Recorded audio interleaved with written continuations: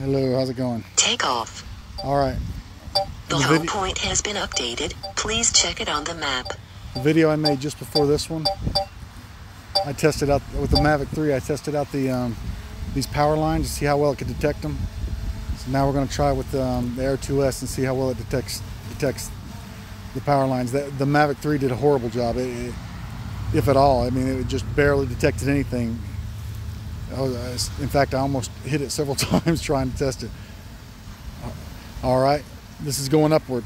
There's two power lines directly above me, apparently 3.7 feet. I cannot go up. The Mavic 3, I was able to go right up on them, literally within inches. It did not detect anything. So, and it detects it all the way around over here. Anywhere I go around here, it's detecting upward. There's one line that's a cable and one's power. One's really thin and one's really a little bit thicker, 2 or 3 times the size of the cable, and it's detecting them both well, very well. Like I said, I can't go upward. And with the Mavic 3, it completely did not detect these. All right, so now we'll try the going forward, see how well it detects them.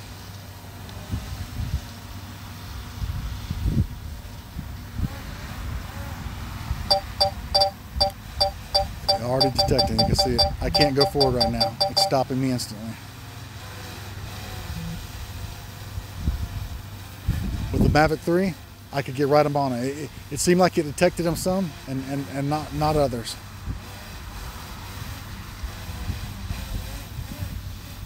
All right, let's try downward.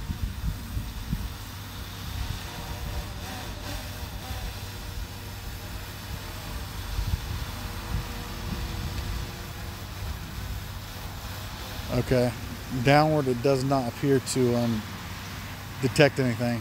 Yeah, I'm right on it, literally. I'd say I'm 3 or 4 inches away. Okay, so downward it does not detect anything when it comes to power lines. Behind me, I can't go backward, it detects it instantly. The Mavic 3 didn't do that either. The Mavic 3, it's hard to believe that the Mavic 3 could be so far behind when it comes to the AIR 2S on so many levels. It seems like the only reason the Mavic 3 is worth buying at all would be the 46-minute flight time, which is more like 30 minutes or so, or the zoom. Other than that, when it comes to the features, it seems like the AIR 2S just beats it all around. Signal strength, detection, obstacle detection. Now, if I just, with the other video, I tried the active track on my dog. It would not stay on him for a second, not even for a second.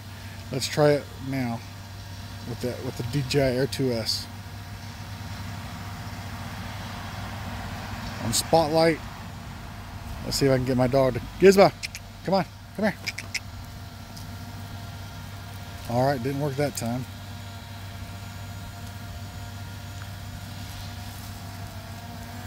Let's try it again.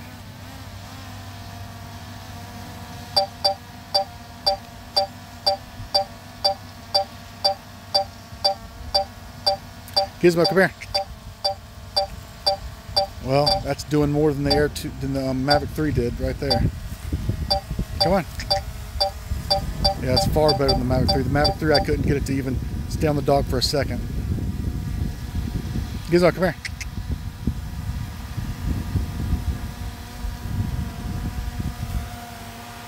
Gizmo, come on. All right, let's try active track, see what happens, the actual trace.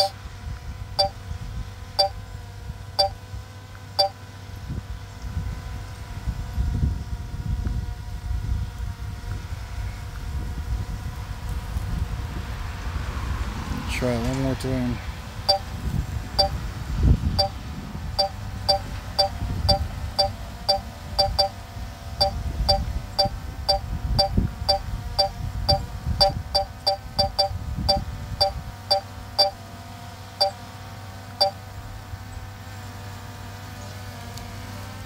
Gizmo, come on.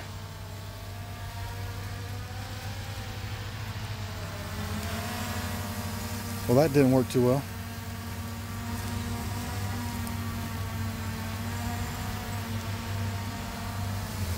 Still doing far better. Whoa, whoa, whoa, buddy. Whoa, whoa, whoa. All right, stop. Stop, bro.